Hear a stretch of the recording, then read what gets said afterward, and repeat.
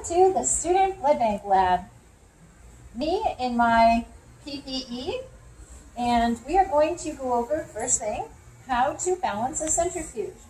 So this is our basic blood bank centrifuge here. One thing I want to take note of here, notice there's a very long cord. You don't need to use the entire cord for this.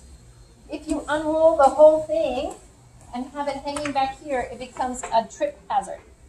So please only unroll what you need and leave the rest of it wrapped around the centrifuge, about like this. It's out of your way and it won't cause anybody to trip. Plug it in, lots of plugs on the back side. Okay, inside the centrifuge, we have a 12-space rotor. The 12-space rotor is good for either 12 by 75s or 10 by 75 tubes. And this is a new box, and it's not open. And it's really easy to open your boxes with a pen if you have them, but you can also figure it out with your hand. So these are 10 by 75 tubes. In the classroom, we're going to be using 10 by 75 tubes mostly, and convert over to 12 by 75s. It's easier for new people to see agglutination reactions with 10 by 75s. Okay, balancing two tubes seems basic. You put them across from each other. It is balance to operate the centrifuge. So you can't have one. This would be off balance. Balanced.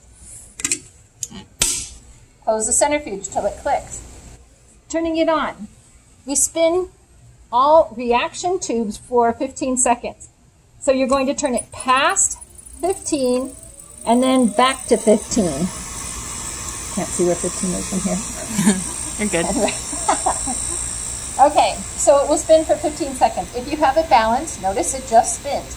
If it's not balanced, the centrifuge will start going, and you'll know it's not balanced. The easiest way to stop it if you have it unbalanced is just unlatch the lid. It will immediately stop the motor from going and it will calm down, it will stop spinning. So you don't need to do this, just unlatch it like this. If it's off balance, quickest way to stop your tubes. Okay, that's balanced.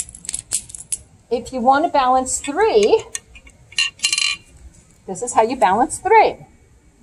So these are equally spaced around the rotor, and they will be balanced when we turn the centrifuge on. So 3 with 3 spaces in between. Okay. Spinning it. Again, turn it past 15, back to 15, and we're good to go. Again, if I wanted to stop it quickly, if it was unbalanced, just unlatch the lid. It immediately will turn it off, the motor off.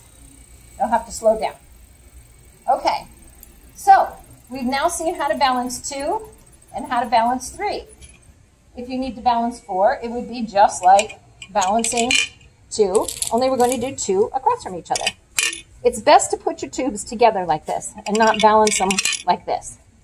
It's better to balance them like this. It's easier to take them out, quicker, more efficient. So if you're going to balance 4, these 2 are across from each other, these 2 are across from each other. Okay, pretty basic. Okay, we're going back to balancing 3 here. We've balanced 3 here. If we want to balance 5 tubes, this seems like it won't match, but these 3 are balanced. Now we're going to put 2 straight across from each other. Those are balanced. This is balanced. This is how you balance 5 tubes. There we go. It's balanced. Okay, if I want it to stop quickly, again, just unlatch it. Normally you would let it go all the way to 15 seconds to finish its compacting of cells before you read. Okay, so now we have, this is how you balance 5 tubes. Obviously, if you want to balance 6 tubes, it would just be a little group of 3. 3 empties, 3 together. There's 6. If we want to balance 7, again, let's go back to our balancing 3. So again, 3 spaces in between, 3 are balanced. If we want to do 7, we would just do those 4 tubes straight across from each other. There we go. That's balanced. There we go. Okay. Same with 9. If we wanted to balance 9, we're just going to add 2 more straight across from each other. There we go. balance for 9. So you'll be able to balance 10 by putting 5 together. Empty things are across from each other. There's 10 balanced. You can't balance 11. You're going to have to use what they call a balance tube. Notice I put this one in upside down. I know it's my balance tube.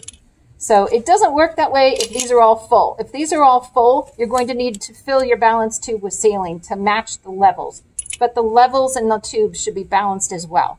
But if you're just spinning a couple drops in here, upside down one tells you that that's your balance tube. Makes it a little bit easier so you know where to start. That's balanced. So again, if you want to spin 1 tube or 11 tubes, you're going to need to get an empty tube as your balance tube. Okay, that's how you balance your centrifuge. Thanks.